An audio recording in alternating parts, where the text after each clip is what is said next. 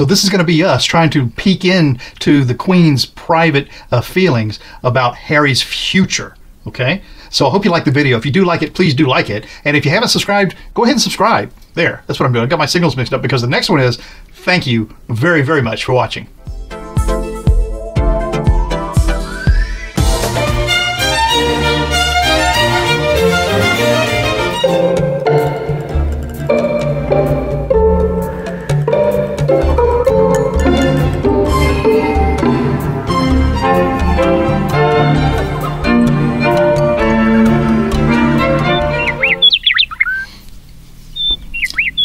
Hi, I'm Mark. This is my journey through tarot. Come on.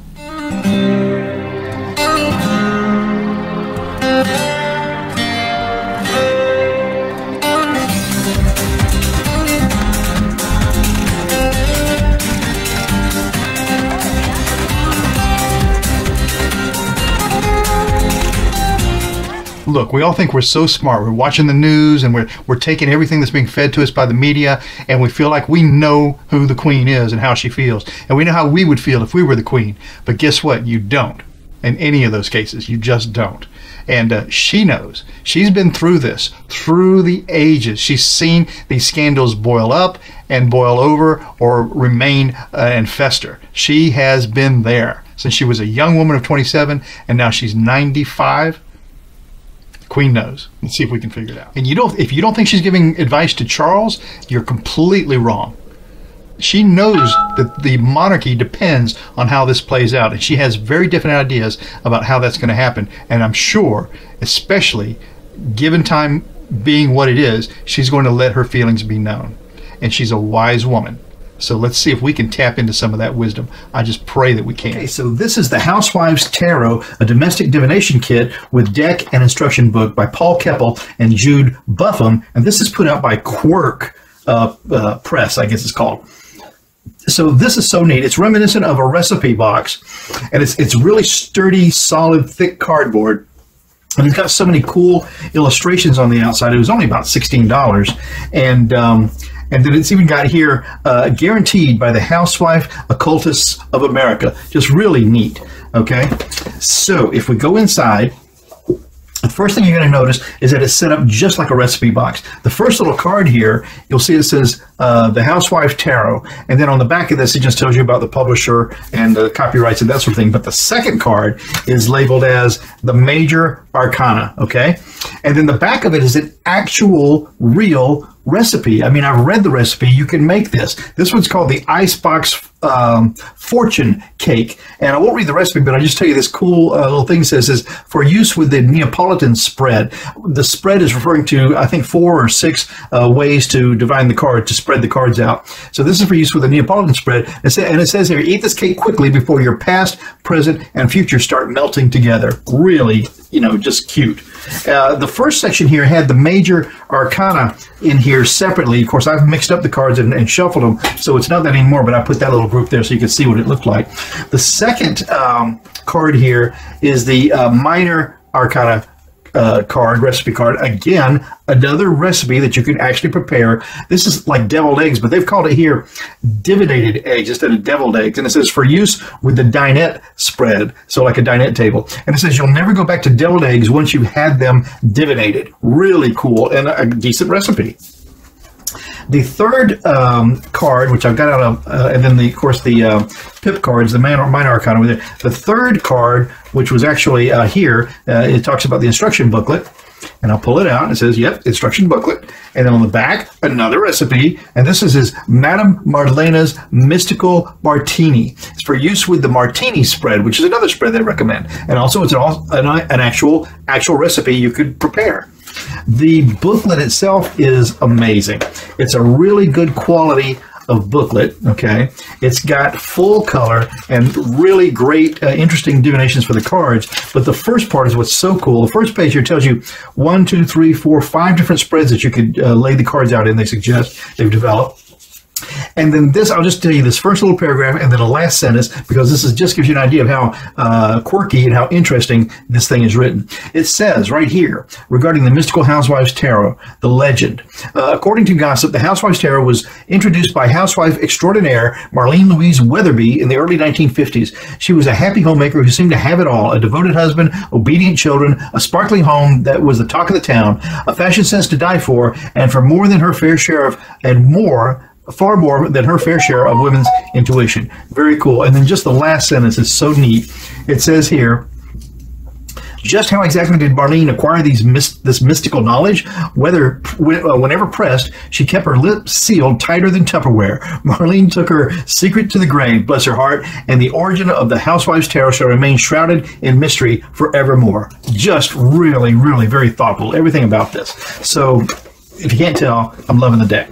So that's the box. The cards, actually, they're a decent weight of cards, okay? They're not too slick. And this kind of looks like a tablecloth, doesn't it? And then, let me lay them out for you. They are different, the major arcana and then the minor pip cards have their own kind of color-coded sequencing here. Major arcanas are circled in black. The cups are in blue and green for the pentacles, etc., and so forth. And they're very colorful. They're easy to divine. The only thing I would say is that this Empress, for instance, is the number 2 of the major arcana, and in typical Rider-Waite system, number 2 is the High Priestess. And if I'm not mistaken, the High Priestess in this was actually labeled as the number 3, which would be the Empress. So that doesn't quite meld with the Rider-Waite system, but they're easy enough to divine because I tell you right here what this card is supposed to be. You know, I lay the cards out like this so that you get a chance to see more than just the few that come out when we do a reading, and to also give you an example of, you know, if you're doing a reading for someone, they can do this too, and lay the cards out, and you kind of get their energy, you know, if you don't particularly want them to shuffle them, which I don't particularly like people to shuffle my cards, because I kind of shuffle them not in a you know, not in a rough manner. So here we have it, the Housewives Tarot. Really great. So it just seemed to me like this is the perfect card for this question. The Queen Elizabeth on Harry's future. Because it looks to me like she understands there's some house cleaning to do right now. Okay? There's some things to get swept up and taken care of. And so, yeah, I think these are the perfect cards. You know, they seem like such a non-regal card for such a regal subject, the Queen. But you know what? In the end, she's a grandmother. She's a mother. She is the now only the matriarch of that family. She doesn't have Philip there to sort of guide what's going on behind the scenes. It's her. Okay, so yeah, she recognizes that there are some loose ends to be tidied up, and I'm sure that she has opinions on it, and she understands how important it is for those opinions to be made known, without doubt. So Queen Elizabeth, oh, this is interesting. You know, I'm not going to leave it like that. We're going to shuffle them a little bit more and see if we get a cleaner spread here to choose from. Queen Elizabeth on Harry's future. Queen Elizabeth on Harry's future. Let's see how this works out. Take my time, and it came out a little bit nicer. So 6 cards right off the top for this full Celtic cross. Queen Elizabeth on Harry's future. Queen Elizabeth on Harry's future. Queen Elizabeth on Harry's future. Is that 6? I think it is. Queen Elizabeth on Harry's future. What can you cards let us know about that? Queen Elizabeth and Harry's future. Do I have 6 cards? 1, 2, 3, 4, 5, 6. Yes, I do. Okay, Queen Elizabeth on Harry's future. One card was kind of hidden there. It's interesting. The signifier card for this is this 4 of Pentacles. The 4 of Pentacles is just like in this pie safe here, holding on to your value. Okay, she knows what she's baked up and what she's got in reserve here, and she's looking for the right time to swing those doors open and share that with everybody else. You bake these pies for the family, don't you? You don't do it for anybody else. So that's the signifier card of the Queen Elizabeth for Harry. And would she leave him out of the bounty? The challenge to that is the Hanged Man. That's exactly right. I mean, you were in a moment of suspense. This is the Queen and this is Harry. Okay, this is on the line. Okay, she understands that our dirty laundry is going to be aired, and if she's the one in charge of it, she'll have it aired at exactly the right time. So the Hanged Man, something in suspense, looking at something from another perspective. And it looks to here like if this is the Queen, that Harry's the one whose perspective needs to get adjusted. Okay? Very interesting. So, very interesting cards right there. The base of that reading for the Queen regarding Harry's future. And look, the same card I showed it in the beginning of this deck when I peeled the cards open and we had the spoon here. I was talking about that there are things that need to be tidied up. So the basis of this is, yeah, with this Queen of Wands, the wands are actions, plans, motion, fire. Look, she is the Queen of Wands. And she's right here and she's saying, look, there's some stuff, there's some housekeeping that needs to be done. Okay? Why haven't we done it? The past of this reading then with the Seven of Pentacles. The Seven of Pentacles is looking at your bounty and looking at your garden and saying, look at all I've done. This woman has wrapped up her garden hose. She's made a collection of some of these flowers, and she's looking like she's pretty happy with what she's done here. This Seven of Pentacles, this tree is in full bloom. It's fully fruited, and she's looking at this and she's saying, look, I think I've done as much as I can do in a lot of regards regarding this family. In the sky of this reading for the Queen on Harry, Three of Wands. Three of Wands is future planning, long-term plans. She's getting this cleaned up, okay? This Queen is not going to leave things undone, okay? Long-term planning.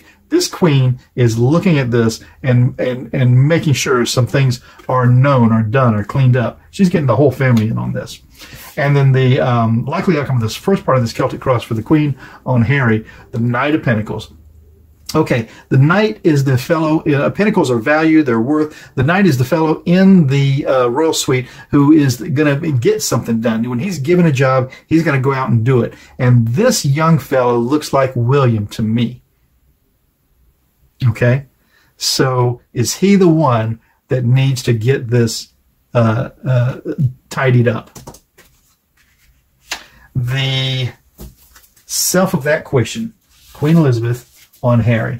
Queen Elizabeth on Harry. Self of that question then is this Three of Pentacles, and the Three of Pentacles is putting something together for public display. And look at her. She's making sure the supports are there, the props are there, everything is there to hold this up for public display in the correct order. And the other members of that family are just looking on and saying, oh, okay, Mom, we get it.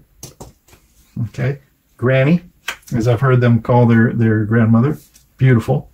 The environment that's in for the Queen and Harry is, again, this Queen of Pentacles, the woman of her value. She knows what she's worth. Look, this woman is getting ready to go out the door. She's got her mink on her arm. She's got her crown. She's she's given the kids or the family, a few last minute instructions, but she's picked up her value and she's taking it with her and she's going out the door and she's saying, do what I'm telling you. Stay right here. Everything will be fine. Okay? That's the environment that this is in. The hopes and the fears for all of this, Queen on Harry, is this High Priestess. The High Priestess is intuition, the secret syrup. The mysteries of the universe are sweeter than you know. That's what this says right here under that. I don't know if you can even see it, but that's what it says. I just read it to you. The mysteries of the universe are sweeter than you know. I love that. This High Priestess knows what has to be done. She can see into the future. She is all-knowing, and this card tells us to use our intuition, and our intuition tells us that the Queen is going to leave the monarchy in the best condition that she can, and she's going to do the same for her family. The final outcome for all of this, the Queen and Harry, is the Fool. It's a new journey. This Queen is getting ready to start off on the eternity of her new journey. She's shedding all these worldly goods behind her, just letting them fall loose, only taking what's most important with her. And I can't really see what's left in that purse. But yeah, all these worldly possessions, all these worldly considerations, the lipstick, the perfume, the ring, all of this stuff isn't important. She's only taking what she needs on this new journey. And she's going to leave that house completely clean and ready for the next occupants. I love this reading. So the Queen on Harry. Look, this this grandmother has the pies in her pie safe, and she's not getting ready to open it yet, but she knows what they're worth. She's challenged by this hanged man. This is Harry. He's got to get another perspective, and Granny is going to let him know what that perspective is. We won't ever know that. The base of this reading with this Queen of Wands is understanding. She's got a stern look on her face. She says, we need to get this house cleaned up. We need to get this done. And with the Seven of Pentacles, she's got everything in her garden that she needs. She's wrapped up that hose. She's getting ready to go inside, and she's saying, look at this. We have everything that we need. In the sky of this reading, with this Three of Wands, long-term planning, get it cleaned up. I've got right here everything we need to get the job done. In the likely outcome of that, with this Knight of Pentacles, somebody has to get this ready for public display. And this young man, who always has to go mow the grass, is the young guy. Okay, this is William, in my opinion. And then the self of that question, this is the Knight of Pentacles, I'm sorry, the fellow who's got to get things done. With this Three of Pentacles, getting something together for public display, the Queen is right down here putting in the finishing touches, and everyone's looking down and saying, oh, yeah. Okay, Mom. Yes, Granny. That's exactly right. This is beautiful, what you've done here. It's in the environment of this Queen of Pentacles, who's on the way out the door. She's got her value in her hand, and she's saying, everybody, you all just stay right here. Everything will be fine. With this High Priestess, our intuition, the secret syrup, the mysteries of the universe are sweeter than you know. Love that, for the hopes and the fears. And then the Fool on her new journey. She's left all her worldly encumbrances behind. She's only taken what's important to her, and she's off on that new journey with a smile on her face. Love this. The Queen and Harry. She's getting things prepared. Well, I hope we tapped in. I don't know. Tell me what you think. But in that collective consciousness, we know that this is heavy on the minds of a lot of people and a lot of people in that family. So hopefully, this was a line into that. I'm Mark, My Journey Through Tarot. Tomorrow's another day. Stop by. We'll do it again. Ciao for now.